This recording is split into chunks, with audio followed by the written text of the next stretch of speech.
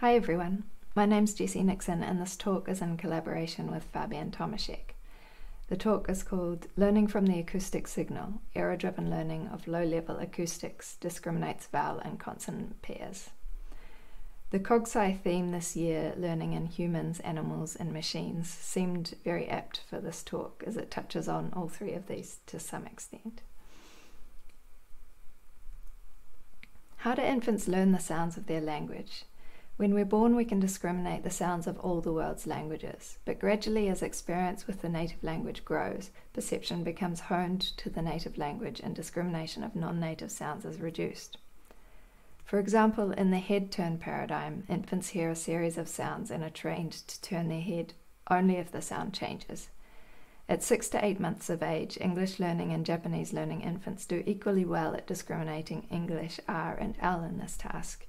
But by 10 to 12 months, the English learning infants are better at the task than the Japanese learning infants. Probably the most popular model for explaining this process of honing perception to the native language is distributional learning. If we look at speech production data, the distribution of acoustic cues is not uniform. Instead, clusters form around particular values. On the left, we see an idealized distribution for voice onset time Q in English B and P. There's a cluster of relatively short voice onset times for B and a cluster of relatively long voice onset times for P. On the right is the distribution for Māori. In Māori, there's no voicing distinction, so there's only one sound here and therefore only one cluster. According to distributional learning, if there are two clusters, we form representations of two sounds. If there's only one cluster, we form a representation of only one sound. This is a very intuitively appealing model, and I think it's contributed a lot to our understanding of speech sound acquisition, particularly in that it provided a means by which sounds could be learned from the input rather than being innate. However, there are also some issues with distributional learning. Several recent studies have shown that distributional learning on its own can't account for speech sound acquisition, and many studies have failed to find distributional learning effects. To give just one example, on closer inspection, it turns out that not all sounds actually cluster into two separate clusters as shown here on the left. Often, even if there are two or more sounds, the distribution looks more like the one on the right, only one cluster. In addition, recent work in second language acquisition shows that second language speech sound acquisition is a predictive process, is error-driven, and involves cue competition. These aspects are not accounted for in distributional learning.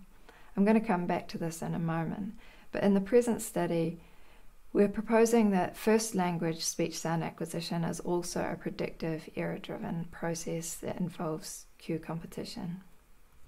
To illustrate what I mean by error-driven and cue competition, there's a very well-known study in animal learning research.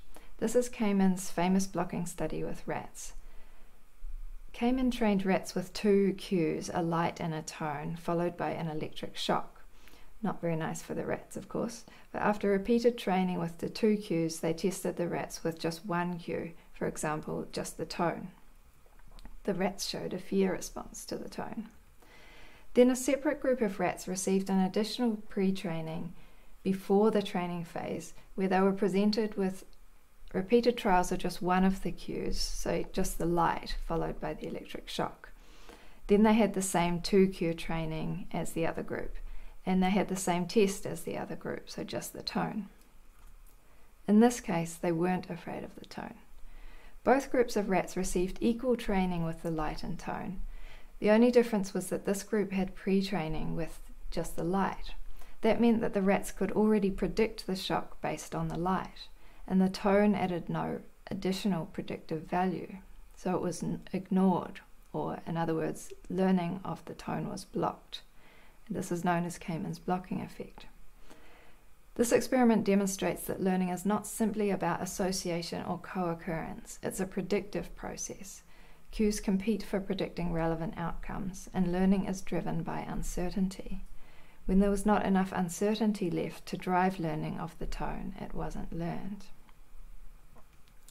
Cayman's blocking effect, as well as decades of research in animal learning, led to the development of the Rescorla-Wagner learning equations. The equations estimate the trial-by-trial updates to the connection strength between cues and outcomes. In other words, how expected a particular outcome is given the available cues. No change occurs for any cues that are not present in the current trial or learning event. For all cues present in the current trial or learning event, connection strength increases to outcomes that occur and decreases to outcomes that don't occur. Importantly, the amount of change depends on prior learning. If an outcome is highly expected and occurs, it's not very surprising, so there's not much learning. But if an outcome is highly expected and doesn't occur, or was not expected and does occur, this is surprising, and so more learning occurs. Recent work shows that the Rescorla-Wagner learning equations also predict human learning. For example, in a study just published this year, we showed that blocking occurs in second language speech sound acquisition. In this study, participants had to learn speech cues for the diminutive versus the large objects. There were two cues, nasal and tone. If participants were trained with the two cues simultaneously, they learned the cues.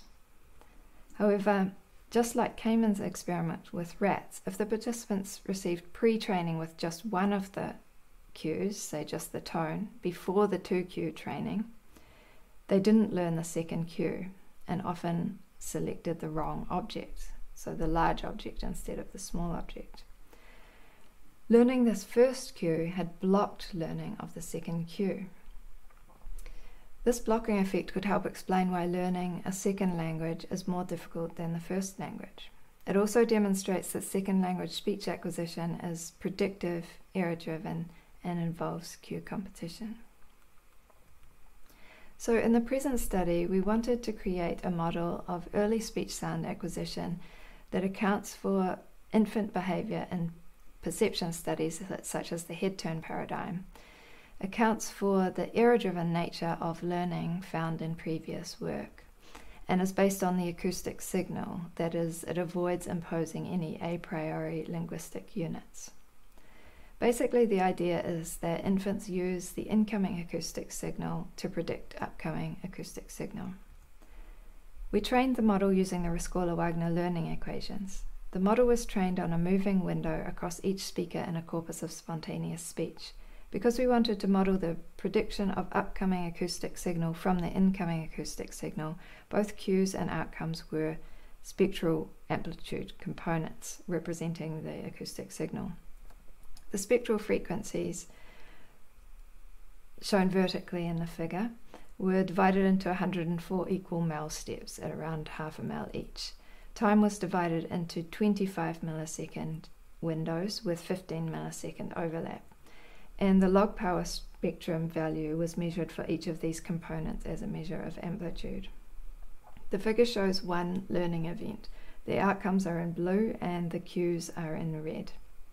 So the outcomes are all spectral components in one time window, and the cues are the spectral components in the two previous and one following window.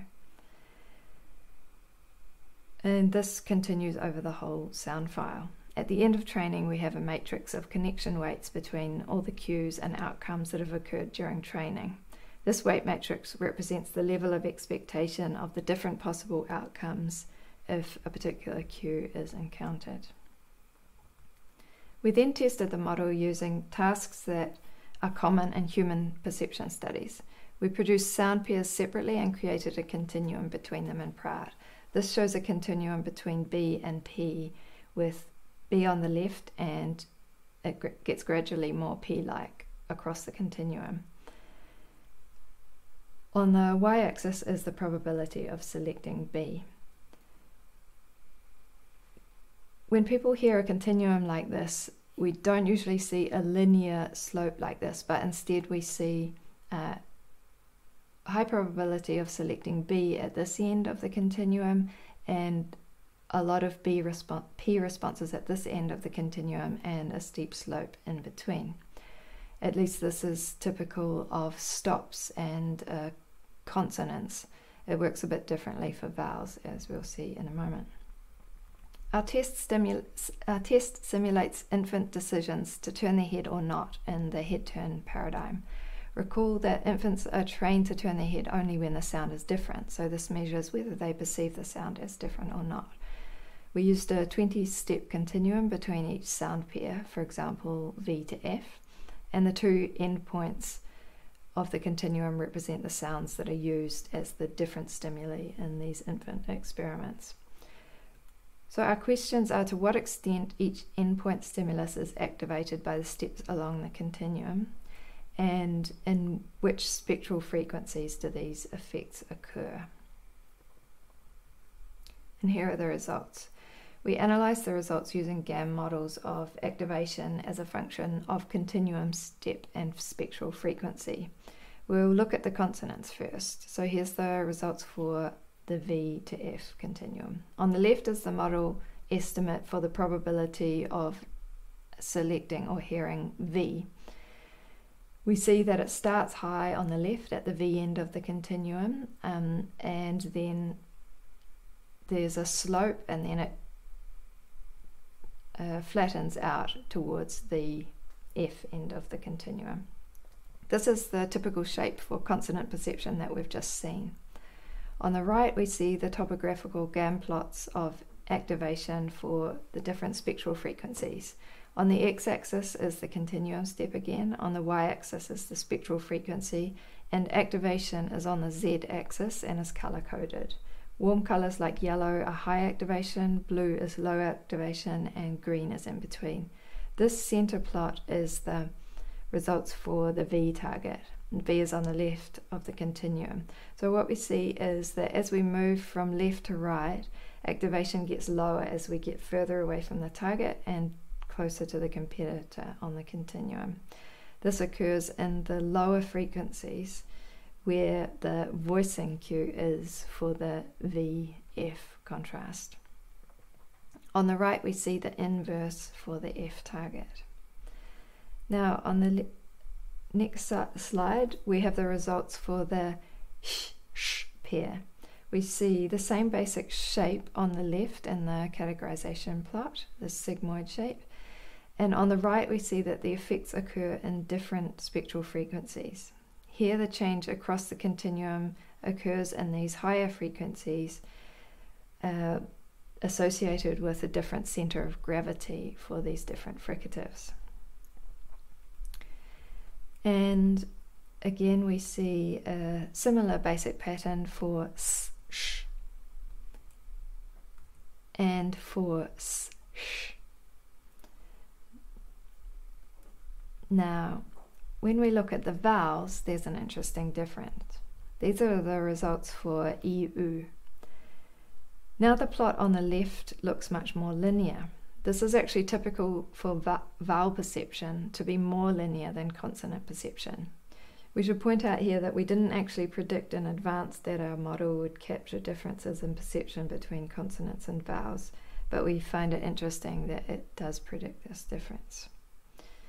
And finally, the results for E.